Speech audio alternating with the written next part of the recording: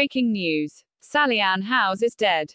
Sally Ann Howes has died at the age of 91. Sally Ann Howes was a radiant star of stage and screen who portrayed truly scrumptious in Charity. Sally Ann Howes had a 60-year career on stage. Sally Ann Howes was born in St John's Wood, London. She was born in 1930. She was born to a musical comedy performer Bobby Howes and Patricia Malone, a singer and songwriter. Her nephew Toby confirmed the news on Twitter, though her cause of death is not yet disclosed. May her soul rest in peace. Don't forget to subscribe for more information on Asher Media.